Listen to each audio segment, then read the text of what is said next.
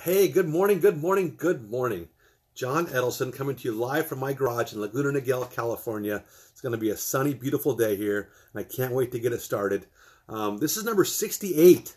So I've done this about almost 3 months every weekday. So I'm pretty excited about that, being here at 5:30 in the morning to see you guys. Hey, so today I'm talking about the world's worst boss. This is an article I read by Seth Godin. It basically says that the chances are the world's worst boss is you, because you're not very good at self-disciplining yourself. Here's a problem I have. I'm self-employed, and I'm a terrible boss. My discipline can be horrible. I get so distracted all the time for little things.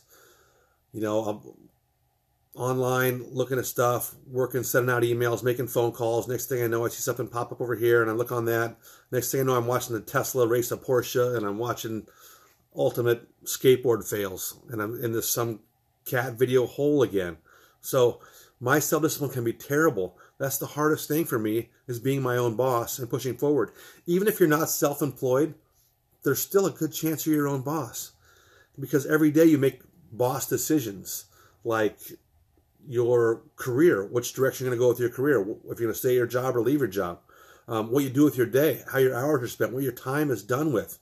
If you're productive the whole time you're there, if you're goofing around, if you're trying to avoid work, if you're watching the clock, your education, if you're trying to get better at what you do, trying to grow, learn, and get better every day at your job. So you're still, even if you're not self-employed, you're still your own manager. You're still your own boss. Are you doing it great or doing it poorly? One thing I look at is my self-talk.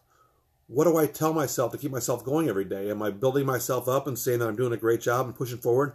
Or am I beating myself down every day? The self-talk is important.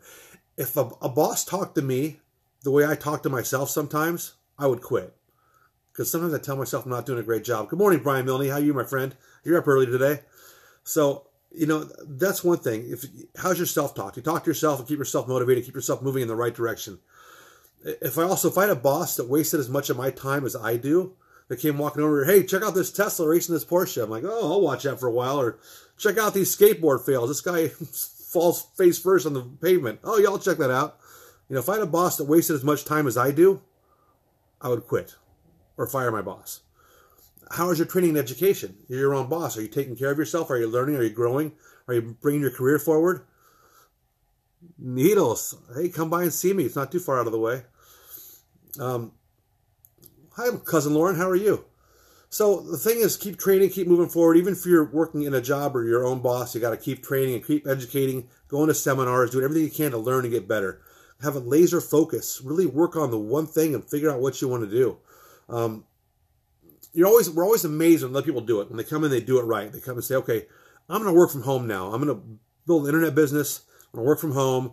Next thing you know, a year later, they're traveling for 2 years with their laptop and able to accomplish everything they accomplished in their job remotely and traveling. We're saying, dang, how did they do it? Well, you know why? Well, maybe they had more money, or maybe they had better education, or maybe they had this, maybe they had this. Or maybe they had a better manager. Maybe they managed their time better. Maybe they had more focus. So that's what we got to think about. How do we manage our time? If I'm going to be at work and spending my time working, I need to be laser focused. I can't be goofing around and making a 3-hour day last 8 hours.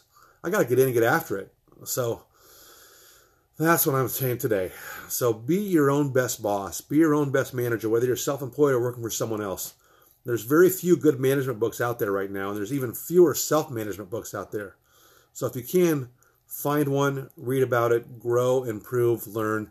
That's all I have to say about today, guys. And hey, I want to let you know it's going to be an awesome Monday. Go out there and kick some ass, because I love you very much. I'll talk to you later. Bye.